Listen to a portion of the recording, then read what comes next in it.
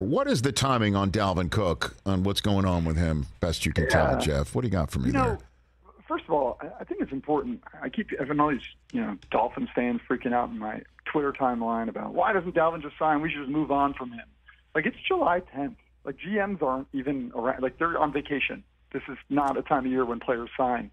I remember talking to a GM actually this past year about a player that he had signed last year, and he had a quarterback who was coming to him constantly to try to press him to sign a wide receiver.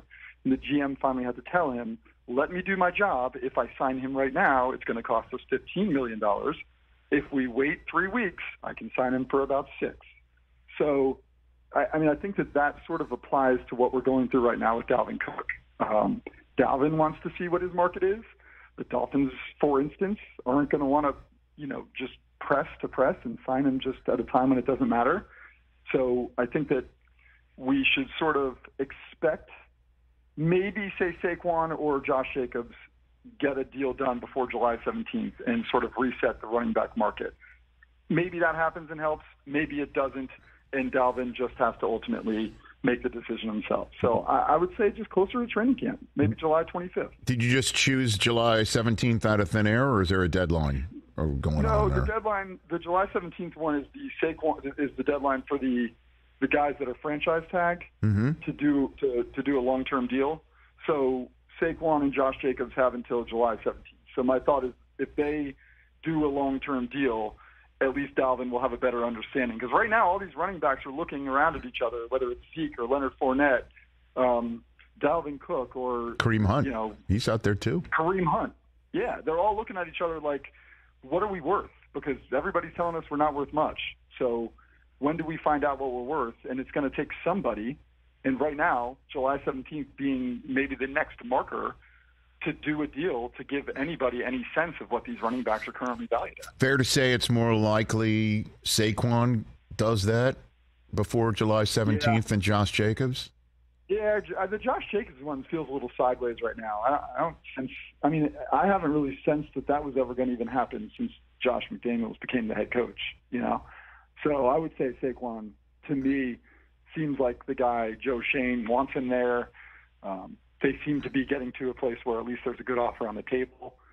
So, we'll see what happens with Saquon, but I would say, that's the most likely. Well, let's just linger on Josh Jacobs a little bit, Jeff Darlington, because when you said that, since McDaniels got there, things felt a little bit weird. And if I'm not mistaken, the preseason last year, you don't read too much in the preseason, but last year when the preseason hit and Jacobs wasn't really significantly used, the sense was it wasn't because they were saving him up like everybody does with their star running back. It was that they just didn't think much of him, and the reason why we thought that maybe is because they didn't pick up a fifth-year option earlier in the spring, and then Josh Jacobs becomes the leading rusher of the National Football League, and the prove-it deal, he's saying, I proved it, and the prove-it deal hasn't hit the table. Is that a fair reading of everything that of that?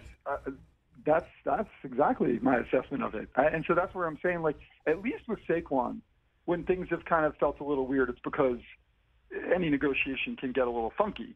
With Josh Jacobs, you've got all these, chips on his shoulder now. He wasn't, like you said, he didn't have the option picked up. Then he goes and has a career year.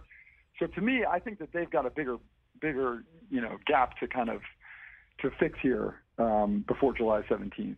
And again, maybe, Saquon gets his deal done in the day before, 2 days before, which is when these generally get done.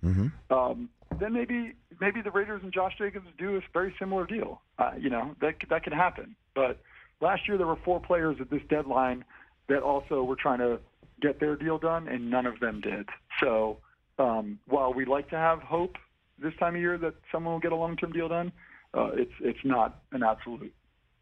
Well, I mean, and then while we're lingering in the is this a fair assessment world, Jeff, the McDaniels tree, we all know, hails from the Belichick tree, and they don't pay running backs that. I mean, they have running backs by committee.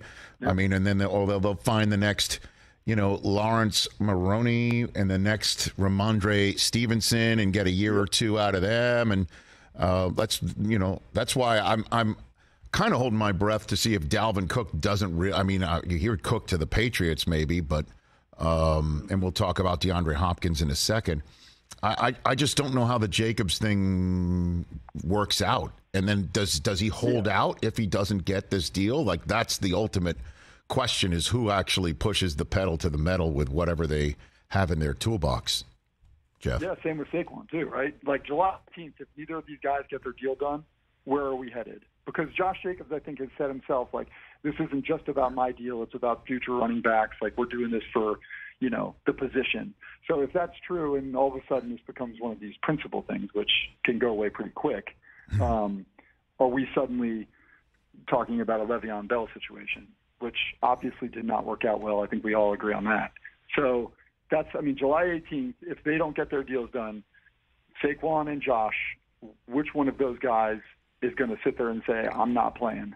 I tend to think they'll play. I just don't think from a business perspective it's prudent. But principle can be a powerful thing sometimes. Catch the Rich Eisen Show every single day on the Roku channel, 12 to 3 Eastern, for free.